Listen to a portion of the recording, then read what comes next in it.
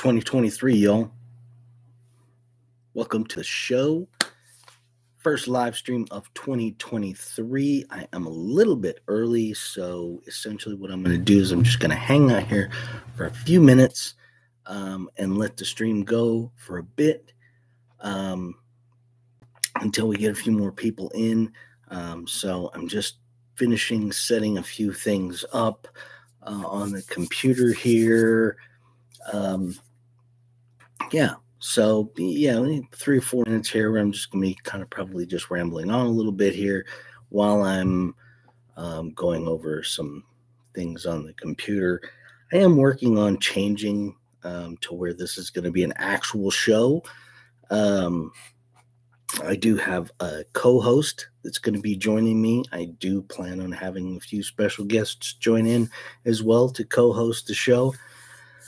And essentially what the show is going to end up being is something more along the lines of kind of a chat show, more podcasty style, but podcast where we'll have live interaction because obviously we'll be live streaming. But we really are planning on making it an unfiltered format where we're going to be able to talk about anything we want.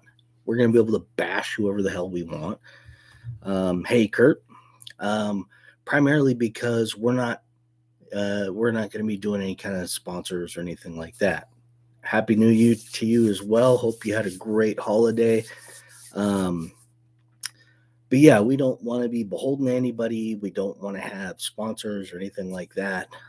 Primarily because we want to be able to call people and companies within the RC community out on their BS.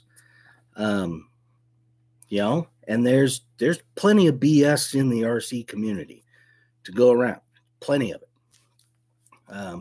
I think everybody's had an experience or experiences in RC that don't necessarily reflect all that great on the RC hobby as a whole. Me personally, I'm a huge advocate. I believe as a whole, the RC community, and I'm talking RC community, boats, planes, trucks, bashers, you name it. As a whole, I think it's a fairly inviting community, fairly open. People are generally friendly. But as with anything where people come together, there's going to be cliques, there's going to be, community, and then there's going to be little sub communities within the overall community. It's something I want to talk about today because the sad part about the sub communities and sort of the clickiness of pretty much anywhere you go. Anywhere you go in anything, not just RC, you're going to run into people will migrate to like-minded people. So, within the RC crawler community, you're going to have, and community, four-wheel drive community large, you're going to have the Toyota people are going to they're going to gradually move towards Toyota people. Jeep people are going to move gradually towards Jeep people. And they're going to create their own little sub cliques. And it's sort of it's going to happen no matter what. It is just simply human nature. But within those sub RC communities are the people that just bring the BS with them. And I'm, people that, scam artists, the a-holes, the know-it-alls, they're just people that's what happens. It's just what happens. Again, it's human nature. And we're never going to be able to change that about human nature. But I think there are certain things that we can do as the RC community that we can start being more critical of, certain things that happen, the way certain things are done, not just by big corporations, but small companies, groups within the community, organizations that are within the community. That I think we're at the point now where, with everything else that's going on in the world, with all of the division, with all of the BS, with everything else that's going on, we in a consumer-based world, which is essentially where we are.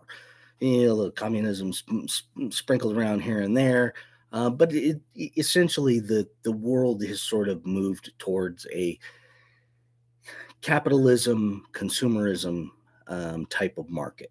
And the way that it's supposed to work is that competition is supposed to drive things, that competition between companies is supposed to make those companies provide better products. But what's happened over many, many decades now is that we have the illusion of a bunch of companies that are competing with one another, but they're really not, because they're under the umbrella of the same company. Horizon Hobbies is a perfect example. Horizon Hobbies doesn't actually manufacture, or wasn't a manufacturer. Horizon Hobbies is essentially just their distributor. But their parent company started buying up all of these other RC companies with the understanding that their main distribution network, Horizon Hobby, would be able to maximize profits if they owned all of these little companies, Axial, Losi, and all, which business-wise, it's a smart move, but it's under, if we go back and look at the regular automotive industry, and for instance, GM, the GM Corporation owned, GM was GMC, Chevrolet, Pontiac, Oldsmobile, crap, I can't remember, but they owned like a whole bunch of companies, and they were essentially competing against one another, which was stupid. And in 2008, when the United States government, in their infinite wisdom, decided to give a bunch of money to automotive companies, one of the things they dictated before they were given that money was that you guys got to get rid of some of these companies because you're literally shooting yourselves in the foot. Now, Horizon has taken where they own a bunch of different companies, but those companies, they're separating them so that they're not competing with one another. So Losi isn't really making crawlers at all anymore. They're still making race cars, and they're making, I don't know if you call them bashers. They're making bashers,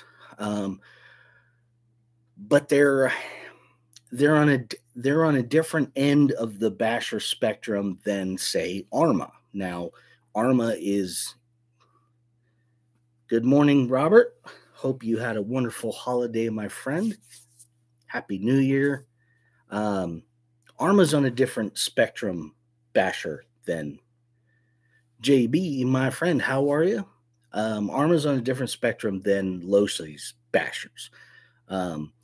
Losi is a little bit more on the performance end of bashing, where Arma is more on the ridiculous end of bashing. So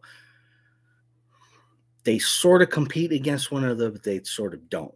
But grand scheme of things is Horizon is trying to separate so that their individual little brands aren't necessarily competing directly with one another, because again, that's shooting yourself in the foot. On the other end of the spectrum, or on the other end of the things, would be a company like Traxxas, who is essentially just a sole company that they make RC cars. That's what they do.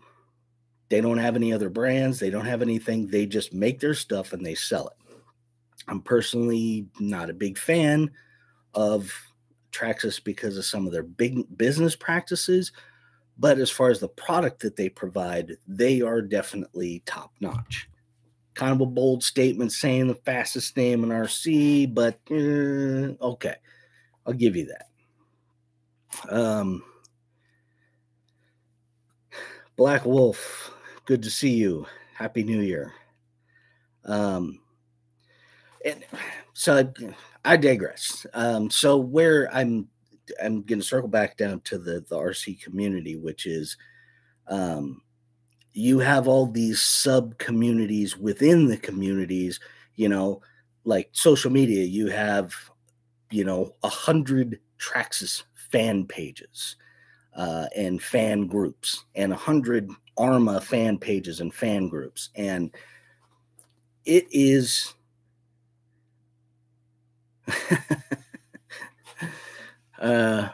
I give Traxxas a lot of credit for the product that they bring to the market.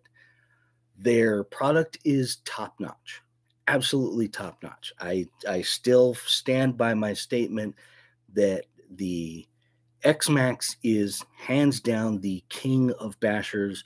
Nobody has been able to come even remotely close to making something that equals the X-Max in both its ridiculousness and its toughness. And that is no personal experience, but talking to many, many people who have Traxxas and ARMAs and all kinds of different vehicles that have said hands down the X-Max is the best. And it, you got to hand it to Traxxas. But within those sub communities, I've found it hilarious that my cat wants to go back inside, and she will sit at the door and she will do this for hours unless I get up. So hold that thought for 1 second. We're going to let the cat go inside.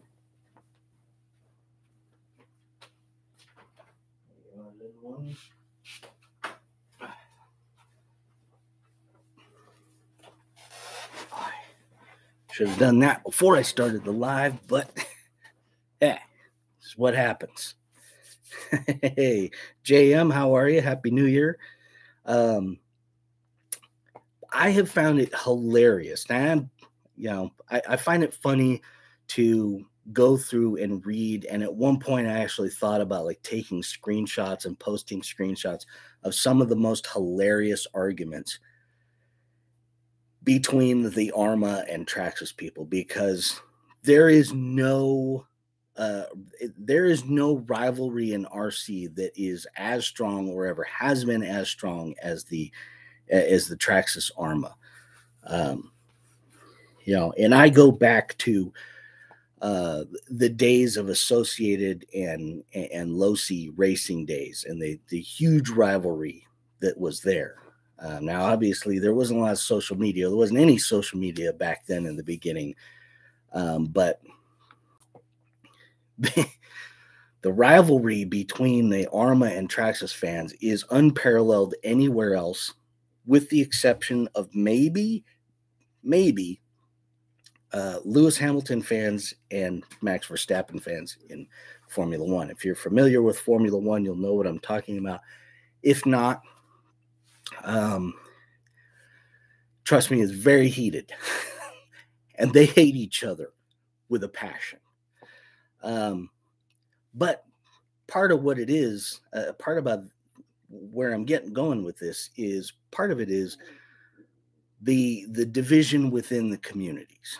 The division within the communities, especially the RC community, is it's sort of a silly thing. It's just a small part, and the rival thing really is a small part of it. But there is still the clickiness that happens no matter where you go.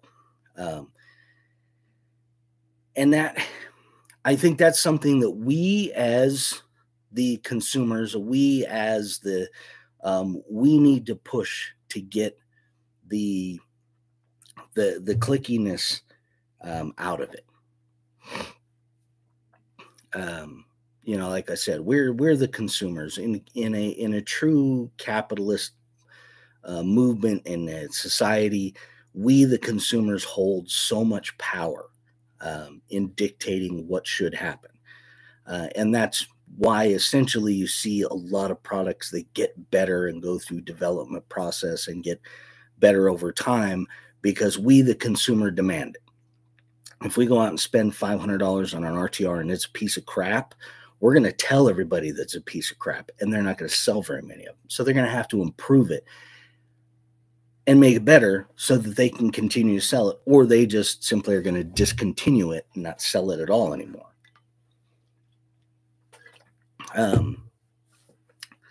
The other part of the RC community to me is the BS part of it.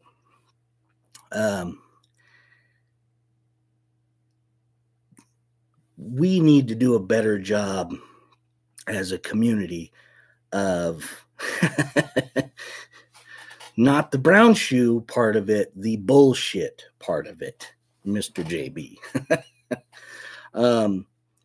What I mean by the bullshit is the bullshitters, the people who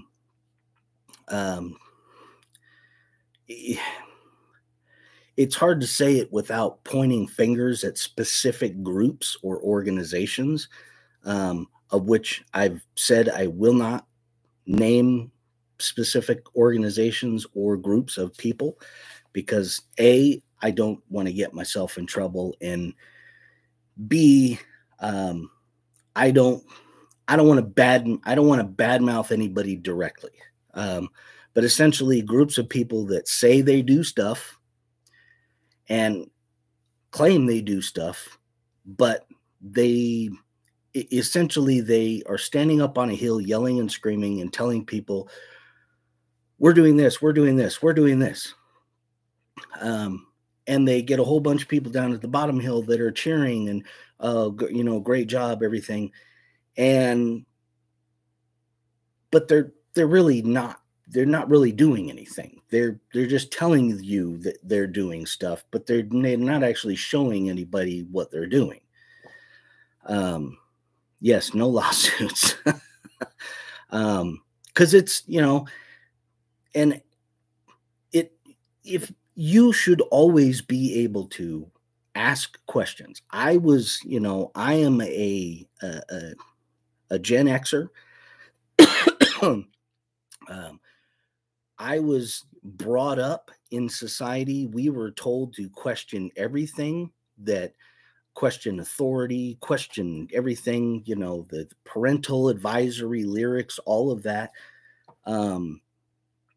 And it seems like we have gotten to a point now where we're not allowed to ask questions. Even in things as simple as the RC community, we're not able to question things. Whoa, you can't question. You can't ask a question. You can't say this. Whoa, because you're not allowed to.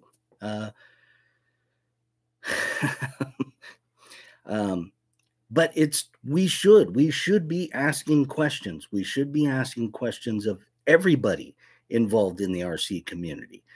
Anytime that you go to an event and there's somebody hosting some charity thing at that event, and they're taking in donations and whatnot, you should be able to walk up to that charity and say, okay, what do you guys do?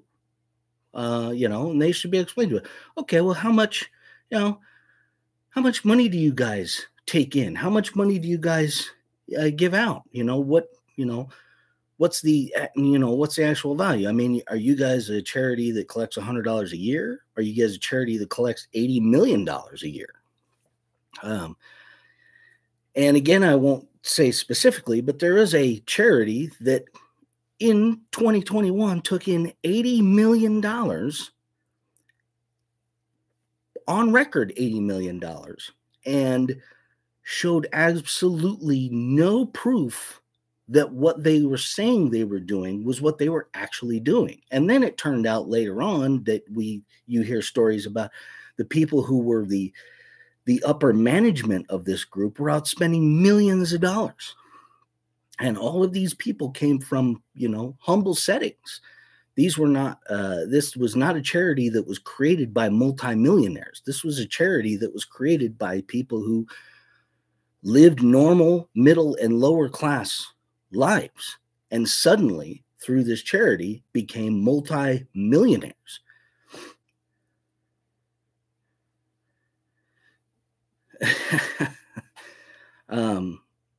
And, you know, as far as I'm concerned, and as far as what I believe, is that anybody who calls themselves a charity, you should be required by us, the consumer. You should be required to be out there showing all your receipts. You should be showing us everything.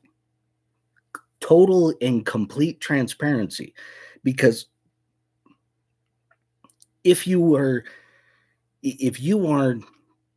doing what you say you're doing, you have to provide the backup for it. And this is, you know, every major charitable organization out there. If you go onto their website, at some point on their website, you can find their financial disclosures. Partly because they want that transparency. They want people to know, hey, you know what? This year we took in $80 million and we spent $75 million of that doing this to help people. You know, we spent $5 million paying all of this, taking care of all the organizational type things, and the rest of it all went to doing what it's supposed to be doing. Whereas a company that isn't transparent isn't going to want to show you that. They don't want to tell you that this is, in essence, this is a money grab. We're doing this so that we can enhance here, not out there. Thank you, Robert. And I know for me, this is a touchy subject. I've been involved in charity and nonprofits. I've been involved in politics where, hey, Coach D, good afternoon. Happy 2023. Happy New Year's to you. I've been involved in politics where basically a nonprofit organization, there are so many ways that you can skirt around what a nonprofit organization is. And there is no more prime example of skirting around that, which would be in politics and political action committees and super PACs and these guys that run unregulated campaigns, and they're allowed to take in money from anywhere, from anybody. It doesn't matter. And because they're not officially associated with the official campaign of somebody, I'll use a, presidential politician candidate. They're not officially connected to that person's campaign, but they are allowed to contribute money to that person's campaign. They're actually allowed to contribute money to any campaign directly that they want, as long as it falls within the federal limits. But they don't have to disclose where any of this money comes from. And this is when you hear people talking about dark money and whatnot. But I'm just using it as an example of, you can take a whole bunch of money as a nonprofit organization. You could take in a whole bunch of money and not necessarily spend very much of that money on what you actually are set up to do. You can spend a majority of that money on just simply taking care of the organization and organizational costs, because the government and the IRS will allow you to. And most charitable and nonprofit organizations fail because of negligence. Not necessarily because what they were doing was nefarious, but they fail because of negligence. And negligence, to me, falls in the category of not being transparent.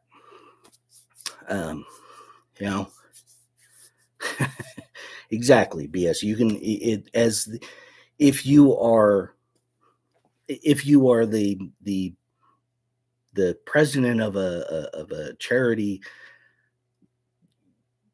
and your charity takes in $80 million a year, and you pay yourself a $10 million a year salary, it's allowed, but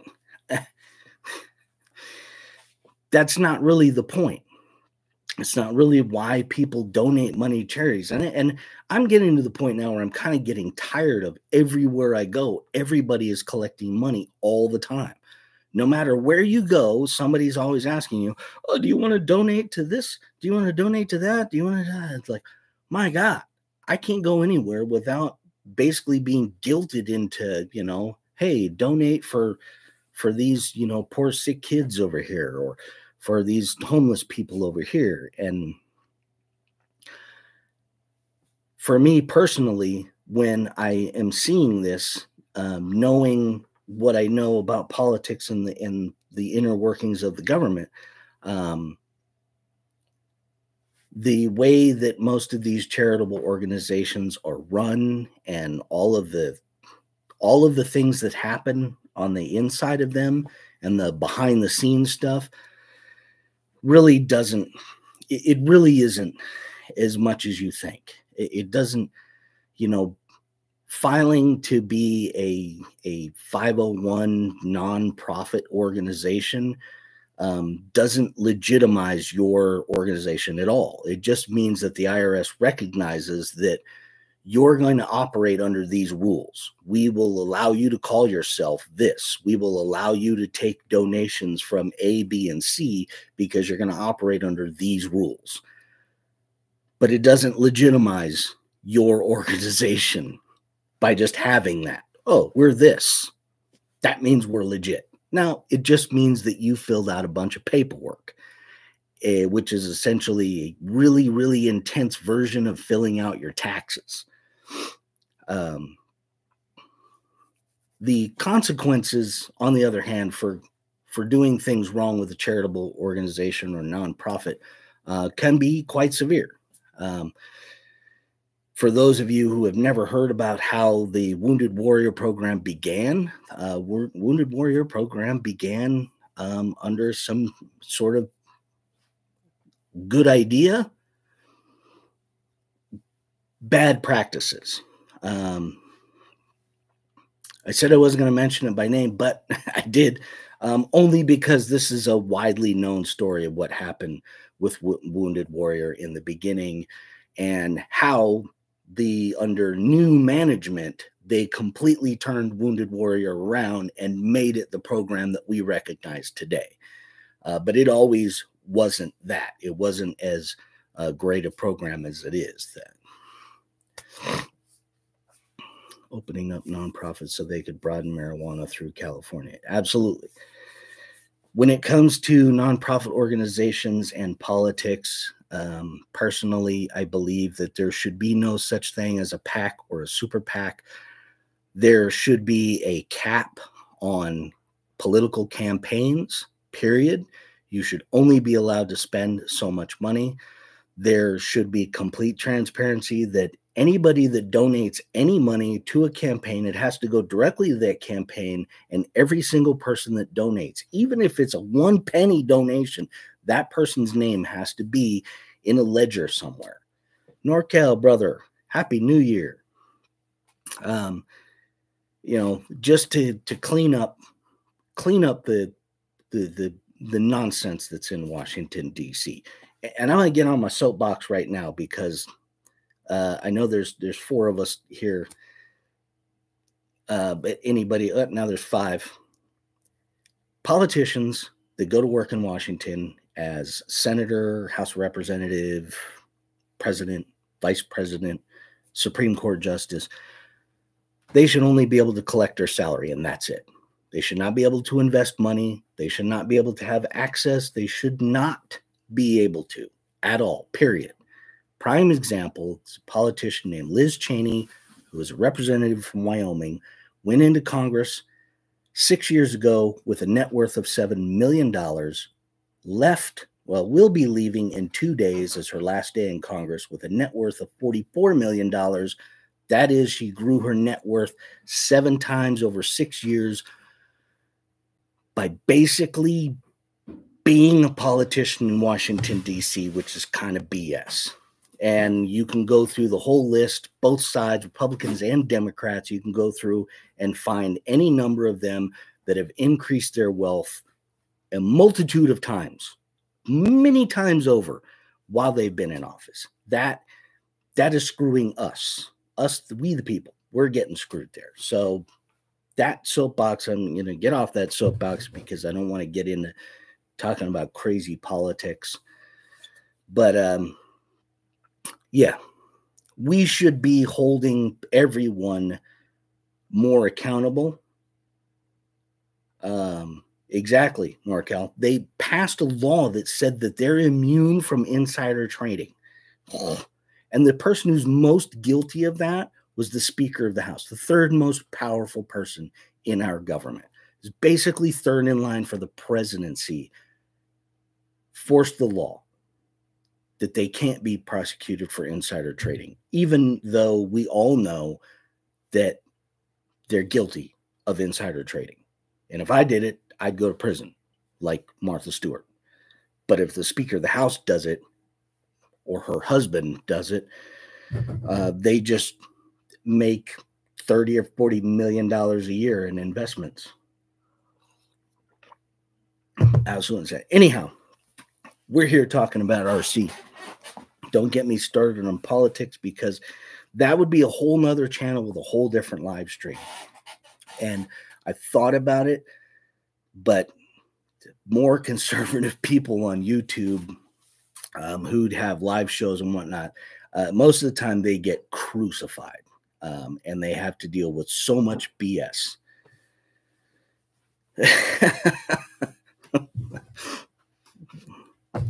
Yes, I can tell everybody that I am in fairly good health, and I have no intention of committing suicide at any point.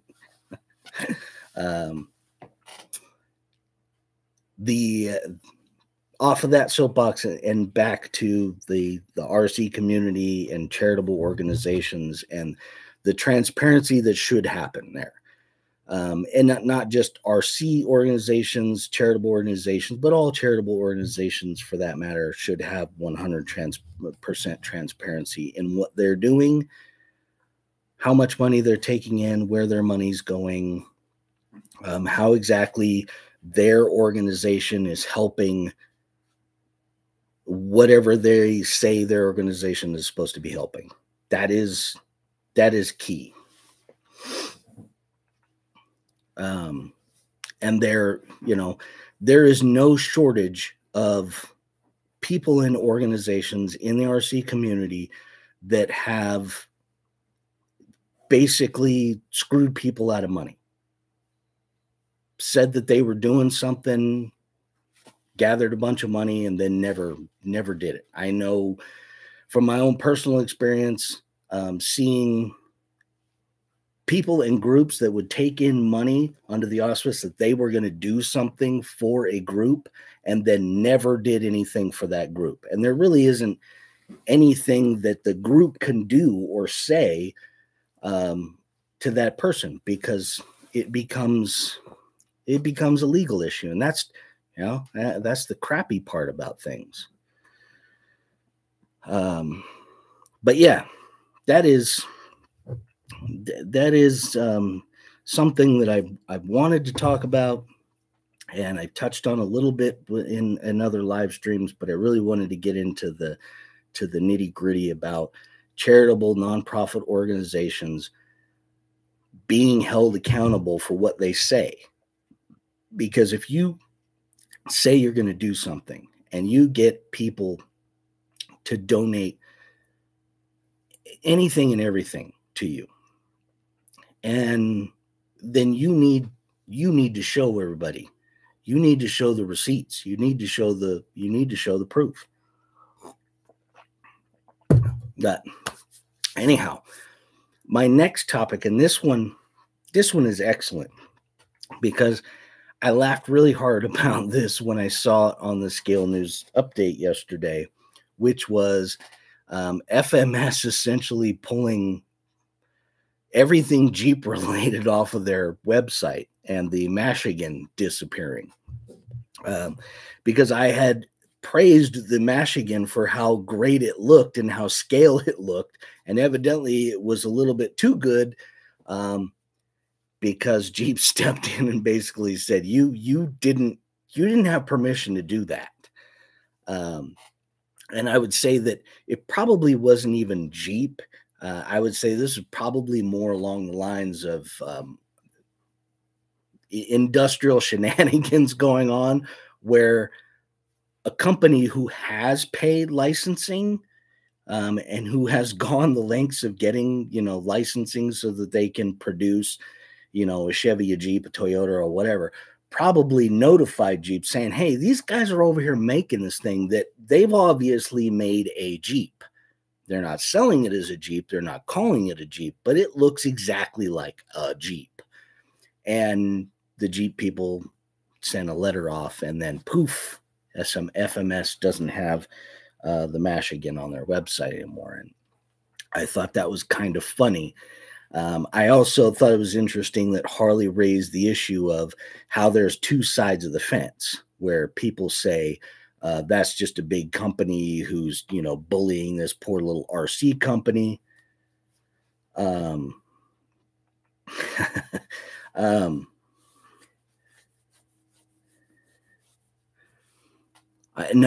JB, you cannot just take in a bunch of money and then give it to your friends. That is technically not allowed. Well, technically it is actually allowed, but it's, for the most part of society, it's considered kind of unethical and immoral. But that's just my personal definition of it. But the whole licensing thing, I know that it's been talked about a couple of times. Harley specifically has talked about it, that would you be more interested in having something that resembles something and pay less for it than have a licensed version of something and pay more? Because there is that licensing fee. And I've always said I would rather, me personally, I'm right down the middle with that. If I want to go out and buy a Jeep body for one of my rigs, I will pay extra because it's a Jeep, because it's got the Jeep logo on there. Maybe I'm going for the scale look and I want it to be a Jeep. I have the Toyota LC70 from Killer Body. It's relatively expensive because it's a licensed body. Also because it's really scale, but there is a factor of price in there included because the Toyota logo is slapped everywhere. The Toyota logo is on the body. It's made to look exactly like a real.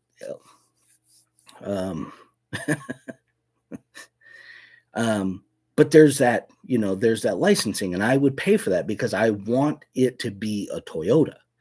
But like, for instance, Element has said that they're not doing like licensed bodies because it keeps the cost down. Even though they managed to get away with the Trail Runner looking exactly like a Toyota 4Runner. Okay, not exactly. They did mix it up enough so that it doesn't look exactly, but I think most people were able to go to Night Customs and do all of that to where they were basically they were able to make it into an exact replica of a Toyota 4Runner without having that additional cost. It's good for Element. It's good for Night Customs. Maybe not good for Toyota, but who cares? Toyota's the number one car company in the world. But when it comes to licensing, and I'm on the firm belief that licensing is important. Intellectual property rights are important. And if you want something that looks similar to, and you design something that looks similar to, and you're selling something that looks similar to, it has to be different enough to justify that you didn't just copy something that somebody else did, slap your logo on it, and then sell it. I worked for several different manufacturing companies as a design engineer, and I can tell you that depending on the scale of what you're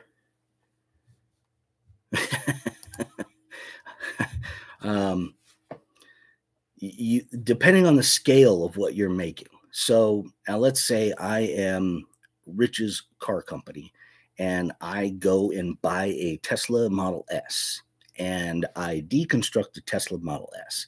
And the law says in the United States that all I have to do is change it by 30%, and then I can't be sued for copyright or patent infringement. Now, there's gray areas there, because if I were to just simply take the battery, the motor, the drivetrain technology and copy that and then change the body by 30%, that wouldn't work. Tesla could sue me because I copied what they did. So that's across the board. When it comes to, something like an RC body, that's pretty cut and dry. It has to be different enough that it is distinguishable that you didn't just copy this thing, scale it down, and make an exact replica of it. Because there are a lot of costs and there's a lot of projections that happen when the Jeep company designed the Jeep, and every year they're designing new aspects of the Jeep. They have a team of engineers. That team of engineers, there might be 20 or 30 of them that work in the development department. And that team of engineers could be making anywhere from $60,000 to $200,000 a year. Now, if they spend 6 months developing the 2023 Jeep Wrangler, you have all of that expense that is piled up in developing what is essentially just a few odds and ends that are different from the 2022 Jeep Wrangler. But that cost is all incurred by Jeep as part of their operating costs. But what they do is, when we come out with the 2023 Jeep, we have a projection of we're going to sell X amount of units, and that is going to make us all of this money back plus our projected profit. Now, if Rich's car company goes and copies the 2023 Jeep Wrangler, slaps some different logos on the side of it, and sells it for 3/4 of the cost, because I didn't incur any of those development costs. I just took somebody else's thing, slapped a logo on it, and produced it. Obviously, I can manufacture it with no development, no engineering time. I can manufacture it for a lot cheaper, and I can sell it for a lot cheaper because I don't have to worry about paying a bunch of engineers millions of dollars a year. This is something that's been going on with China for a long time. China basically has so protected itself from copyright, patent, and intellectual property lawsuits, primarily because the government owns everything, and the government won't allow anybody to step in and essentially sue them. So they have been able to rob and steal all kinds of things, manufacture them, and sell them for dirt cheap. Essentially, companies like Amazon and Walmart have been making a fortune selling these products to us, the consumers at large, primarily because why would I go spend $100 on something when I can buy it on Amazon for $30? And it's essentially the same thing. Not everything is the same. I know it's not all the same. Not everything works that way. Sometimes you buy crap from China and it's just that, it's crap. But there's a lot of things that you can buy that are essentially identically the same thing as what you can buy from a German, American, British manufacturer, but it's 1/4 of the cost. Case in point, Voodoo.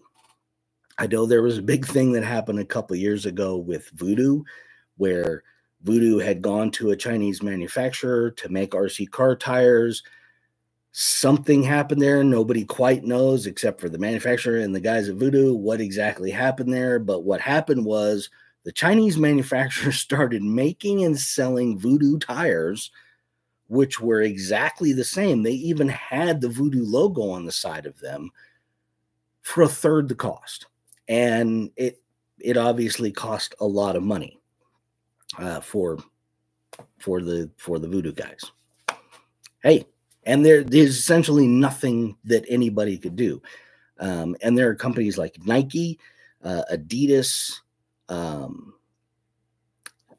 couple other I can't think of that ran into the same issue. iPhone.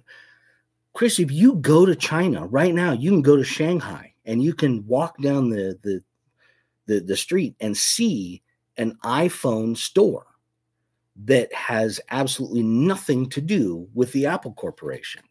They literally make, manufacture, and sell iPhones in China that are not a part of the Apple Corporation at all. And Apple can't do anything about it. Sucks to be you, Apple. Sucks to be you, whomever. Yes, China has gotten away with so much, and it's, again, transparency and accountability. This is where, it's going to hurt. It's going to hurt for us to stop helping the Chinese market to do that, because we're the ones that are going to have to suffer and pay more money for products. And, this is, hitting them in the checkbook is the only way to stop these kind of things from happening. And unfortunately, this deck is stacked so against us. It's incredibly difficult. I know, me personally, I'm going to go on Amazon. I'm going to buy a bunch of stuff on Amazon long before I'm going to go to AIM, Horizon, Tower Hobbies, any of those guys, and buy anything from them. And even after that is when I'm going to think about going to an actual hobby store and buying something from an actual hobby store, because the hobby store is going to be even more expensive than the AIMs and the Horizon and the Tower Hobbies are online. And then Amazon is going to be even cheaper than them. So, if it's going to cost me personally $100 more to buy something, I don't have money to throw around. I'm not made of money. I don't have a money tree. I live a fairly modest lifestyle. And anytime I can save money, I'm going to save money. Shade Tree, welcome, man. Happy New Year. But I know in the long run, it's, China's hurting everybody. And that's the fact of the matter is the way China does business, the way they've been doing business, it's hurting everybody except for China. China's looking out for number one. And when it comes to capitalism, China's kicking everybody's ass. Plain and simple. Kicking everybody's ass. They've figured out that manufacturing is where it's at. Manufacturing and having manufacturing and cheap labor is where it's at. That is how you are going to maximize your country's income and GDP. It was something that during the Industrial Revolution, the United States absolutely wrote the book on how to make your country super, super successful and how to explode your economy. And that was to have a bunch of manufacturing going on. Ooh, a Bully 2 build. Very nice. Yeah, I do. I'm a prime example of somebody who lost his job because of Chinese manufacturing. I worked for a company that was in California. We manufactured equipment in California. We were at one point the global leader in manufacturing this type of equipment. And essentially over the course of 8 years, the parent company of us purchased and opened a manufacturing facility in China. And essentially there were 3 locations in the world where our company manufactured products: California, Germany, and Ohio. First to close down was the Ohio plant. Second to close down was the Oxnard plant, California, which was where I worked. And the last, which is still technically running, but it is only, there's no manufacturing being done there. It is basically management and engineering design, was Germany. So essentially about 500 people lost their jobs, and the parent company had invested billions of dollars in making a state-of-the-art manufacturing facility in China, which is now the main manufacturing facility for this company. And the quality of the product is not as good. They have lost their #1 ranking in the world, which has now been taken over. Long story short, the company that is now #1 was the company that originally started all of it.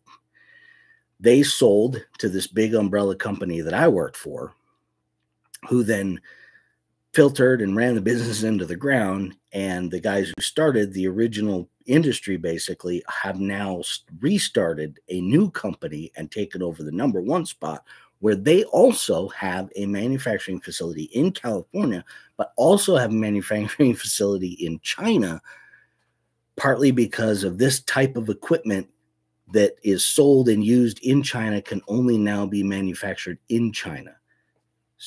It's crazy. Yes, influencer economy, and the influencers are, for the most part, jackasses.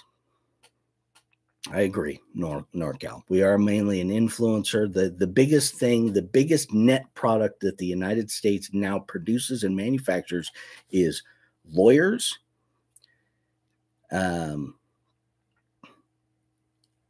and basically designers slash, techie type developers. It's sad. It is sad. We used to be a country that people from other countries would send their kids here to be educated in things like electrical engineering, mechanical engineering, medical field, and things like that. And now we basically have a bunch of people that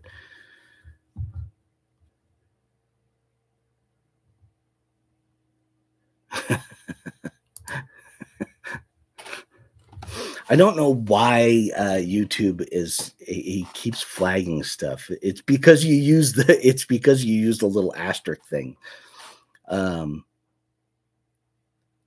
Yes, Shade Tree, that is exactly it. I know for a fact that manufacturing plant in China that manufactures a very well-known certain electronic product, actually their product is manufactured in what is essentially a city, and that city is owned and run by this manufacturer, and they provide everything.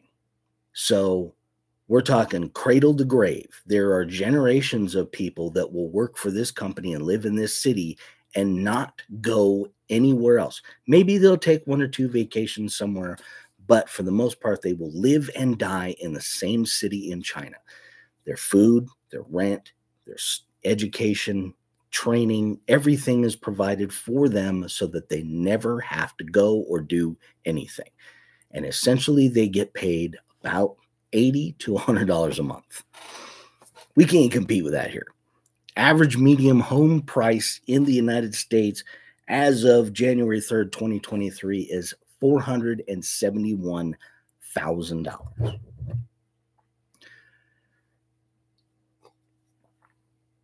And swallow that one. Average price. Average. It's ludicrous. But, we're, the RC community is just this little tiny microcosm in this, global economy. And, they've made it. How hard is it to go to justify spending the money to buy a brand new brand name LiPo battery right now? I'm talking a Spectrum, a Gen Ace, whomever. How hard is it to justify spending the money on one of those rather than I can go on Amazon and buy a 3S 4500 milliamp freaking LiPo battery for like $35, or I can buy the same thing from Gen Ace for $90. I can buy 3 of these. Yeah, $350 for max amps. Yeah, I mean, I can buy 3 of these Amazons where I can take 2 of them, storage charge them, put it in a LiPo bag, and just let it sit over there doing nothing while I use one of them until I ruin it. And then I take one of them out of the LiPo bag, discharge the one, throw it in the garbage, take the other one. How long could I go before I would have to go buy 3 more batteries? I bet you I could go for probably years of using those 3 batteries. Exactly, NorCal. I had a prime example. I had a brand name LiPo, a squatty pack, that one of the few packs that fit properly in my Capra. Brand name, not going to say the name because I don't want to get sued. Brand name, had that battery for a year. 1 year, that battery. And then all of a sudden, my charger wouldn't accept it anymore. It just, voltage is off, voltage, blah, blah, blah. And I tried everything I could to try and get that pack back, and it just absolutely would not take a charge. It was gone. And eventually, after farting around with it a bit, it eventually puffed up to the point where I just discharged the thing and threw it in the freaking trash because it was junk. And I originally spent $79 on that pack. The replacement pack that I got, I actually spent $75, and I got 4 of the same pack, slightly bigger, doesn't fit in the Capra quite as nice, but I got 4 of them for $62. Got 4 batteries for less than I got 1 battery. And all 4 of those batteries I still have 2 years later. Not a single problem with any of them. Don't get me wrong, I've had problems with some crappy packs, but I'm willing to accept lesser product because I didn't spend as much money. It makes me more mad if I spend $350 on a max amp pack that takes a crap after 6 months than if I spend $23 on a pack that takes a crap after 6 months. That is, I talked about it in a video I made about shocks. If you haven't watched that video, I talk all about shocks. I talk about whether, there's 3 parts to that series. I believe it's the second video where I'm talking about expensive shocks versus cheap shocks and whether it's worth the investment. And 9 times out of 10, I would say absolutely not worth the investment. I bought a set of blue and silver King Racing-esque shocks. Didn't have a little pity bag on there. Didn't have the King Racing logo on there. It's just blue and white. Looked just like a set of King Racing shocks in scaled down version.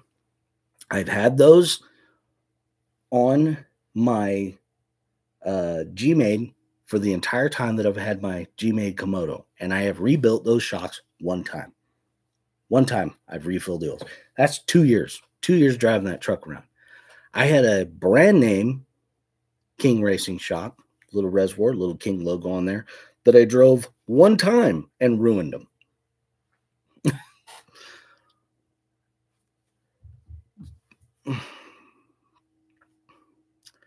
Yeah, and I'll tell you what, NorCal, I have found another. It is an aluminum Amazon. I think it was like $46, like BETU or BEKU, but it's a 45 kg aluminum, waterproof servo, steel gears, the whole thing. I have been running that in one of my, it's in my Phoenix, actually. Yeah, absolute beast of a servo. I know it's not 45 kg. I know it's not. It's not that strong. It's pretty strong, not that strong.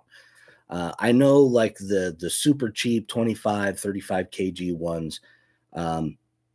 For crawling, they're great. I have a 25 kg Amazon that's in my Typhon. Been in my Typhon since I burned up the first one the second time I had it out. So 2 years again. 2 years, that servo's not a single problem with it. I would much rather, and there at the same time, I'm sort of shooting my argument down by saying we have to stop buying stuff from China. But at the same time, we have to figure out a way to, I don't necessarily want us to just charge China a bunch of money to import their stuff so that their crappy 25 kg servo costs the same amount as a Reefs servo. What I really would like to find is that middle ground where we can get the costs of making stuff in America down while bringing the Chinese stuff up enough to where it's still competitive. $99 for a rebuild kit. Yeah, I mean, you can literally go buy like four Amazon servos for that much and just freaking throw them away. You wear one out, throw it away, throw a new one in there. Going to cost you a little bit of time when you're out bashing and having fun, but and that, the shocks, the King shocks. I was shocked when I reached out to this company and said, hey, I literally took this thing out one time and every single one of your shocks leaked after about 4 hours of runtime. Basher boy, Happy New Year's. After about 4 hours of runtime out on a trail, every single one of your shocks leaked. 2 of them leaked so bad that it was actually sucking the dirt up inside of the shock and created an oil mud sludge inside of the shock body, which ruined the inside of the shock body. And I was actually shocked that this company refused to replace the shocks. They sent me rebuild kits, which consists of seals and shafts. And those shocks are still, they're sitting in a box. I can't reach. They're sitting in that box. Actually, they're sitting in a box down below that. They're sitting in a box. I'm not even using them because they were completely ruined. The inside was so scored and marred from pieces of rock and dirt going in there that it ruined them. And those things cost me $60 for 2. I spent $120 on shocks. They're literally sitting in a box over there, useless. And I was shocked. And it's why I've never bought anything from that company ever again. I actually bought those through A-Main Hobbies.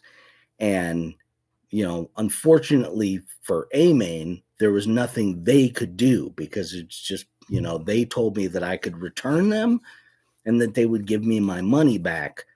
But the only way they could accept a return is if it came back in its original package unused, which obviously I couldn't do. They were destroyed. So, and I don't really fault A-Main for that because it's not A-Main's fault. A-Main didn't manufacture these pieces of crap. Somebody else did. So, pun intended. But yeah, it's the world we live in right now seems to be, oh no. Are we gonna do dad jokes? We're gonna do some dad jokes, right? Because I got some dad jokes that I could throw out there that some of them might make you sick. No, I'm not gonna do it.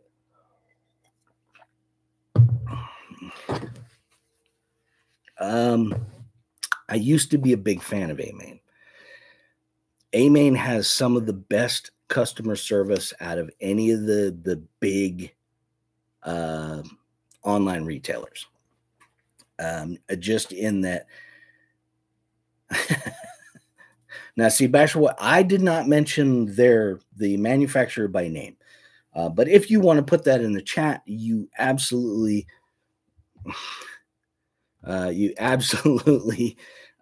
can. And yes, those are the shocks that Basher Boy is saying. Those are the shocks. They're absolutely the biggest pieces of junk.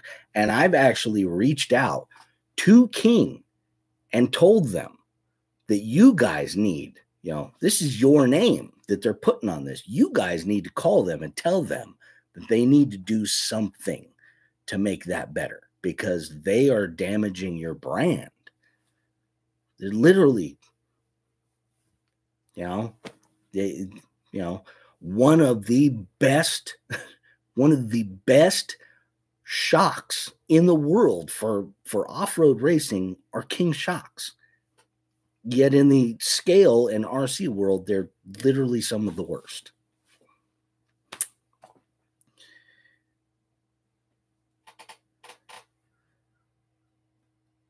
Yes, I'm, like I said, I've never bought anything from that company ever again. Primarily because they really weren't willing to stand behind their product. And to me, that's a big deal. As somebody who's been involved in manufacturing and selling of products, and now working for a big company in the AC, working for Rheem now. That's one of the things that drew me and convinced me to take the job with Rheem, was the fact that it's a private company. It's not publicly owned and sold. It's not on the stock market. It is a privately held company. They have a board of directors that makes decisions about things as a group. But they also stand behind their products. If you have a problem with one of their units, I can guarantee you that push comes to shove, Rheem will stand behind their product. If you are absolutely upset and think that your unit is a piece of junk, Rheem will either give you all your money back, bring you a brand new one and install it, or they won't go out and buy a competitor's product into play. But they, like I said, they'll give you your money back, or they'll put a new one on there, and they'll keep doing that to make it right until it's right.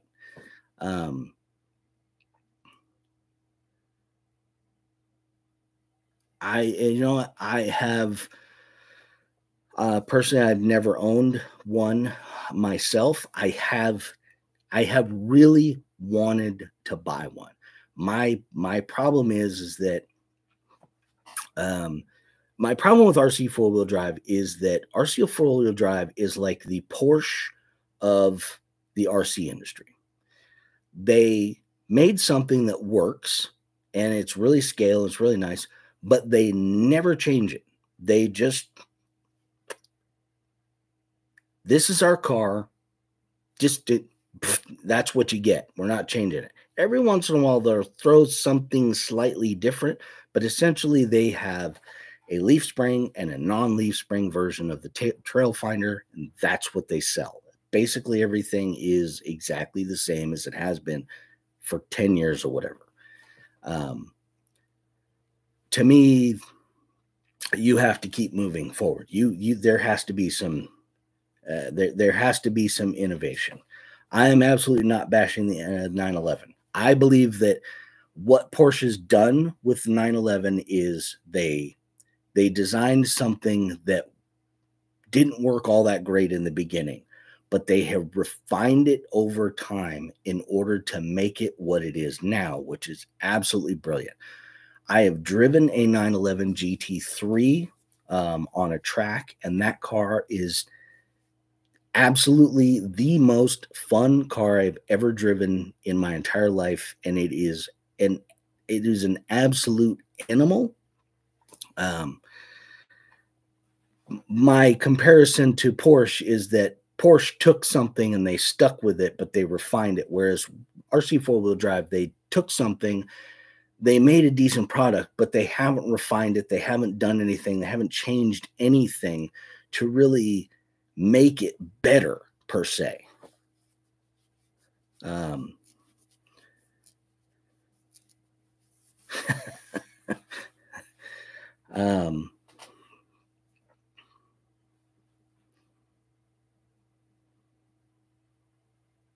Yes. And Norcal pulled it back. One of the most tragic things I think that's happened in the smartphone market was the taking out of the 3.5 millimeter headphone jack. And that is done purposely so that you have to buy earbuds. And I blame Apple for that. Apple's the one that started it. And from what I understand, Shade Tree, the RC four-wheel drive diffs and axles are absolutely atrocious. You have to go to, I believe it's A&M or Team Garage Hack, and basically replace all of the gears that come in them, and it makes them okay. But my problem is that the axle housings that RC4, they look really scale and they look really nice, but strength-wise, they're absolute garbage. They can't take anything.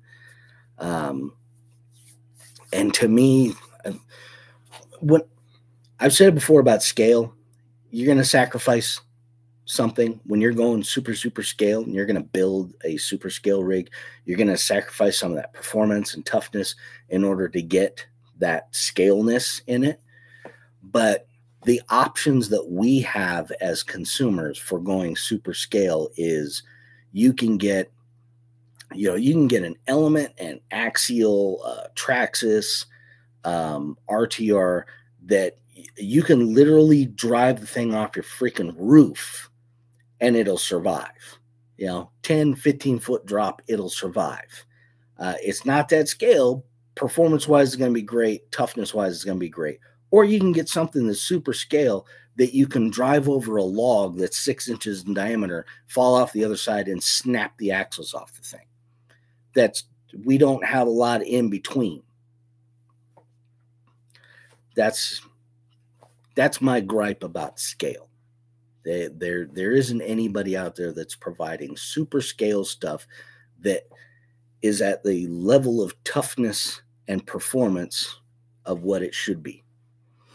I tried to build a more performance-based scale rig using an Element platform, and what I ended up building was a hard body Injora Defender on an Element-based scale rig, and what I ended up with was a rig that was super top heavy, didn't work very good at all, looked decent, not that great because I had to sacrifice some of the looks in order to keep the performance, but overall just really unhappy. And then I did the same thing with my, I had the Axial Jeep. I turned it into the Vanquish Chassis Conversion Kit, put the hard body on it, and turned it into an absolute garbage fest that didn't perform with a crap, and it was garbage.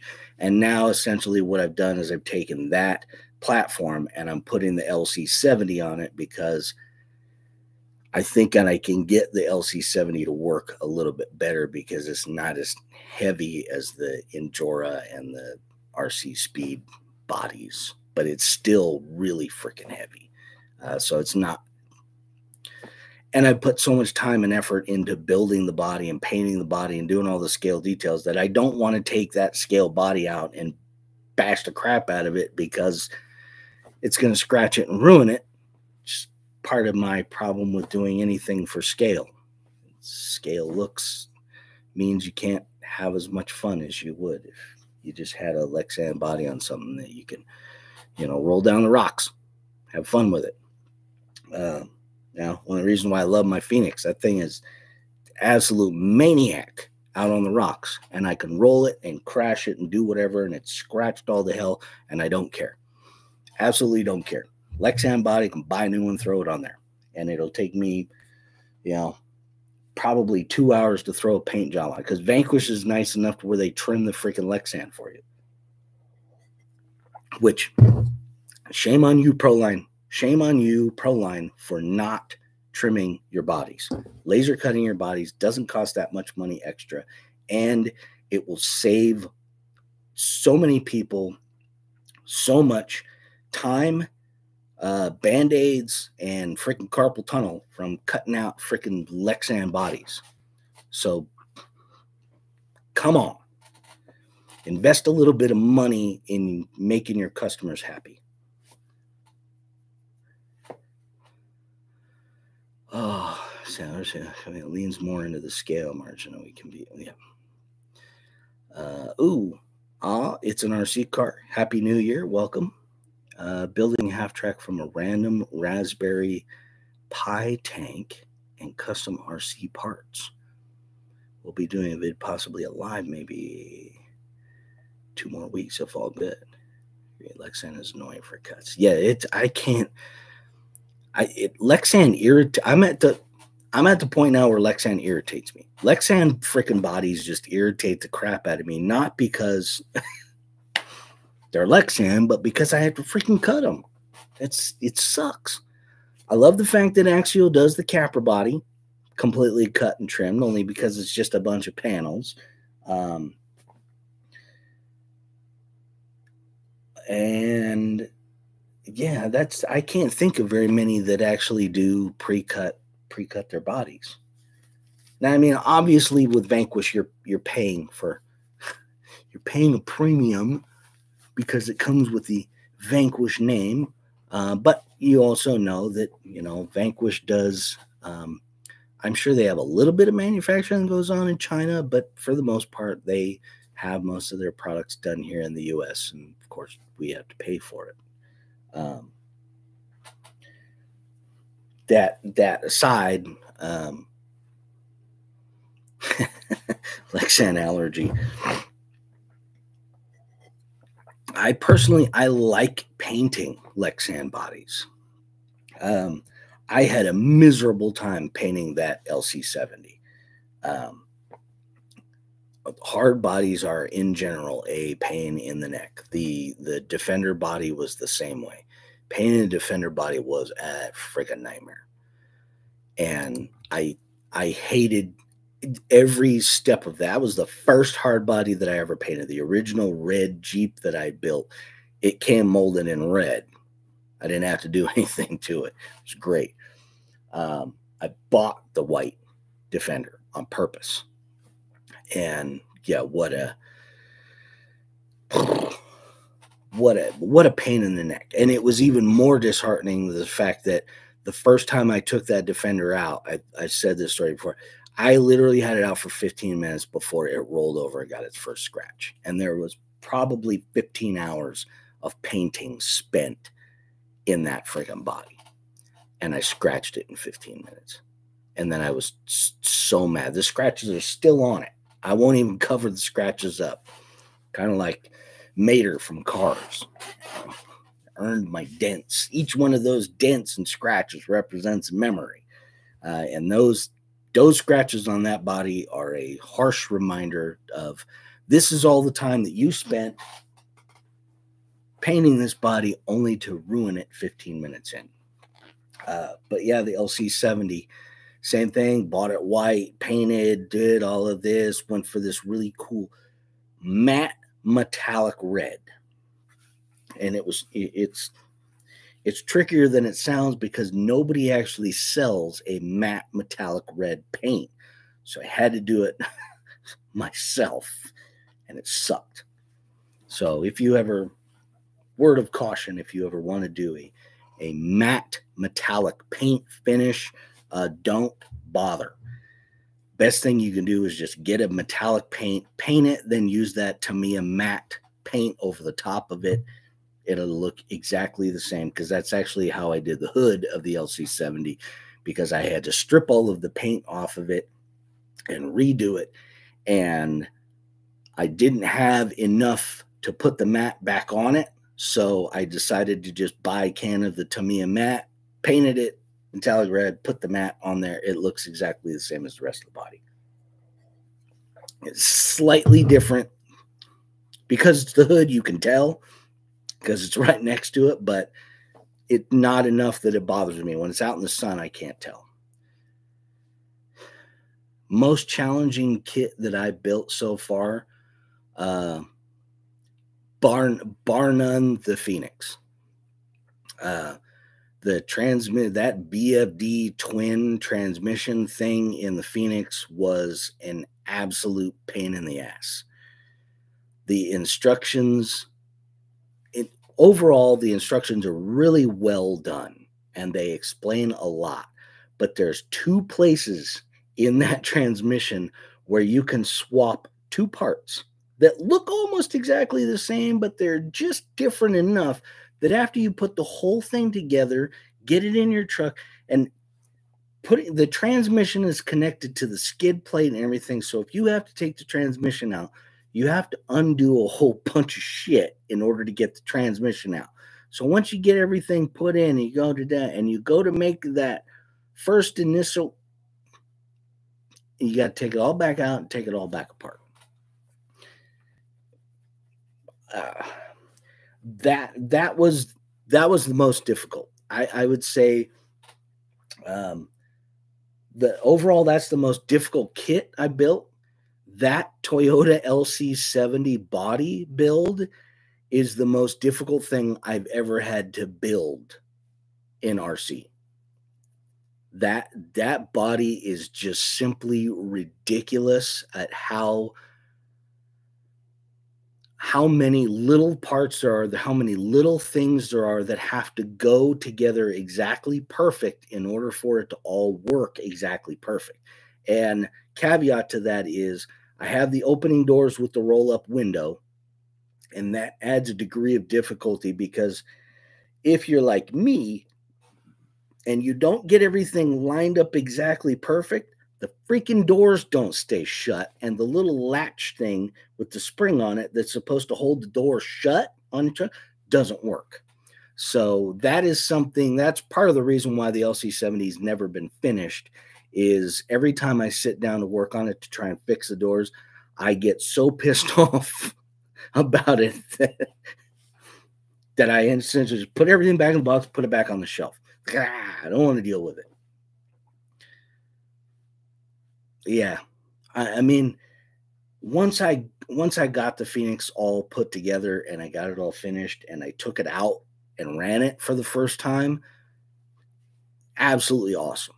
That VFD twin transmission is one of the coolest things that anybody has brought to the RC market in probably the last several years. I would say since the Capra, the VFD twin is probably the best new thing that has come to the RC market.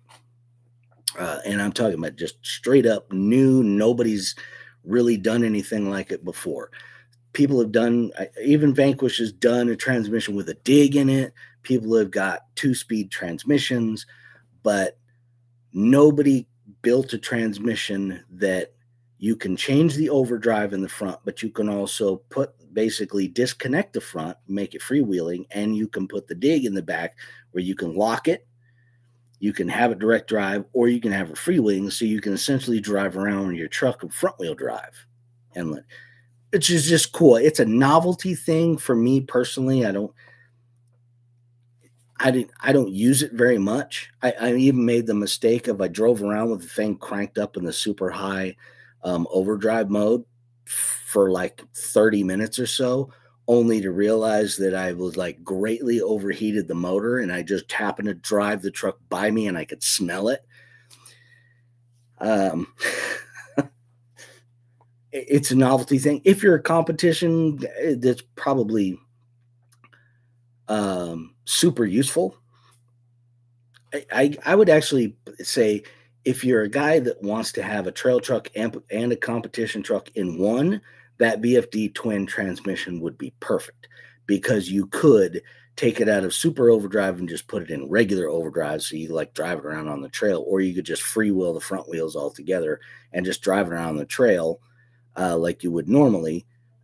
You could use the dig whenever you wanted, or you could just leave it hooked on all the time, because they actually do have a thing where you can put it in the most extreme locked position so that it's always engaged. And then you don't have to hook a servo up or anything to it. It just screw down there, and it keeps it in the drive mode.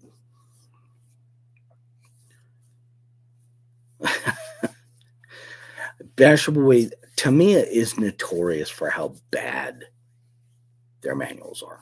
Always have been, always will be. And I think the trick to it is the translation.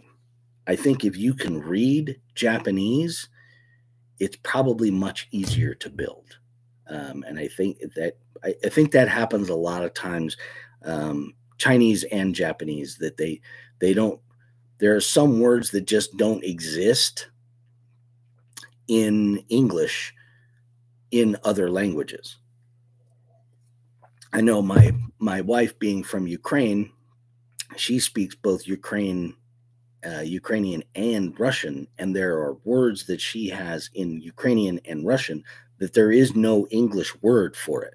So, and she'll ask me, like, what's the English word for this? I'm like, there isn't one.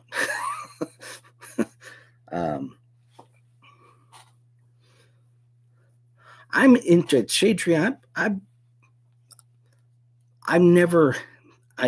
only ever been to one crawler competition, and I don't know how to like the class 1, class 2, class 3 thing. I sort of understood what it was, and I think it's like the class 3, which is like the unlimited, where your bully would be a part of that. Like, I wasn't that impressed with like the class 1 and class 2, because it goes back to the scale thing. You put scale in it, you've taken the performance away, and it just doesn't work as good as it could, especially when you see like the bullies and the one that G-Made makes, which are just straight comp crawlers, and like how ridiculous those comp crawlers are.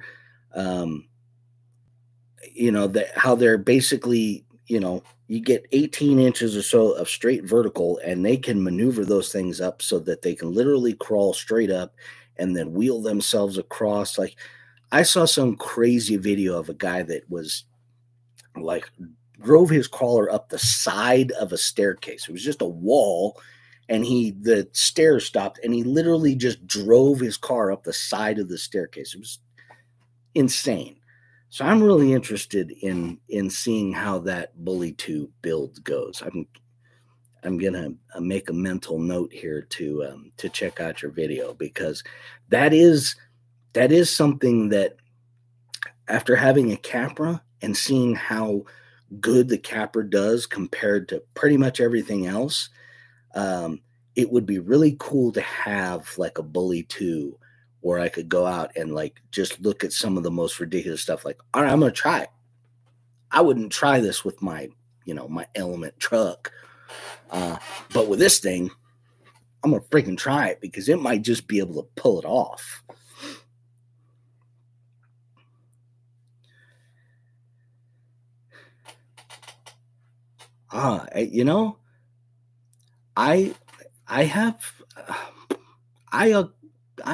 I guess I could agree with that. I did do some hot racing upgrades on my Typhon, and the only complaint I had about hot racing was their descriptions for what parts go to what specific vehicle are not always that clear, because I bought some extended axles for my Typhon that didn't work, because they were for the 6S and not the 3S. And in order for them to work on the 3S, I had to get the hubs and the carriers and everything, and that moved it out just far enough so that the axles worked. It was kind of a weird thing, but instruction wise, yeah, hot racing, actually, it was the other parts that I put on my Typhoon from Hot Racing, I do recall their instructions being very good. I will say Vanquish does do a pretty good job. Axial's hit and miss. Some rigs they do really good, some not as much. Yeah, motor on axle. I mean, you're getting so much of that unsprung weight down on the axles that, yeah, I mean, your weight distribution on those the comp rigs are ridiculous, because you have virtually no weight. There's no sprung weight in those things. It's essentially your whatever cage that you have, the chassis, and the little electronic bits, so your receiver and your ESC, which generally don't weigh very much.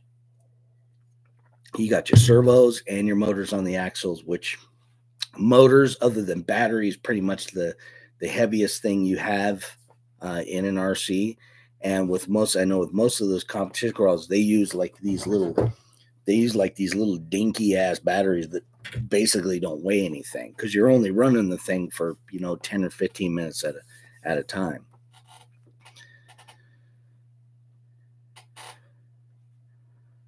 I could definitely see that. Even the most built Capra probably can't even come close to doing what the Bully will. And that's what I was saying. Like, my Capra will do way more than my Element, full-blown LCG Element rig will. But yeah, that's the next step up in performance, is going from the Capra up to the Bully. It would be interesting. I mean, if it wasn't for how expensive they are, I probably would buy one just so that I could have one to try. And eventually, maybe I will, because I know there's still a ton of work that I want to do. I'm essentially, I have a hill here on the back of my house that's 60 feet long. It's got a good slope to it. Eventually, the plan is it's going to be covered in rocks, and it's going to be a huge outdoor crawling area for me. Plus, it's going to look a lot better than the just weeded mess that's there now. But that would be the time when I'm going to want something that's going to be like gnarly. And I definitely, I have bounced around that, getting the G-Made comp rig a bunch of times. I think they're super cheap. Now curiosity has got me.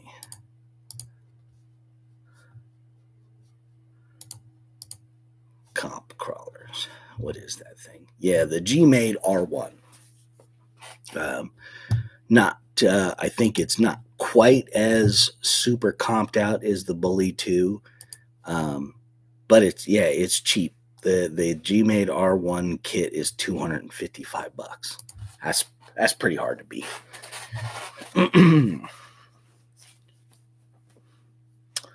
The Danchi, I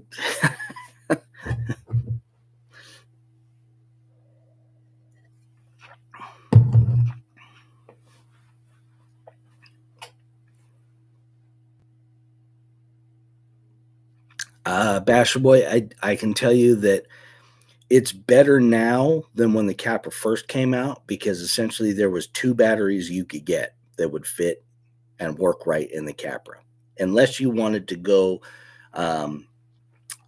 to a Reedy shorty pack, which is essentially the Reedy shorty packs were made for like the race buggies. And they're only, I don't think they even have a 3S. They have a 2S. But they're really small and compact, but they don't have a real high mall level, so you don't get a lot of runtime. But there was ProTech and Gens Ace. They had a 4300 3S pack shorty pack that would fit. And the ProTech one for me fit perfect. It was, I would say that Axial probably used that pack when they were designing that battery compartment, because that was the one that it just slid in. You could push the wire down and connect it and close the hood perfectly. The Gens Ace was a little bit fatter. You kind of had to wedge it in there a bit more. But yeah, it would have been nice if Axial would have thought that part through a little bit better, because it would have been better for them to put the ESC and the receiver in that spot and have under the driver's compartment area a spot where you could slide the battery in from the back, kind of the way the Locies are doing now with like the Rays, where you flop the door down and you slide the battery pack in, and it hides the battery nicely, and it also has a nice space to fit a decent sized battery in it. Yeah, they could have done, I think they could have done several things with the Capra, which personally I thought for the last couple of years that at some point Axial was going to come out with like a Capra 2.0, and they just never have. Now they decided to come out with the stupid 1/18th version and charge you $250 for the thing.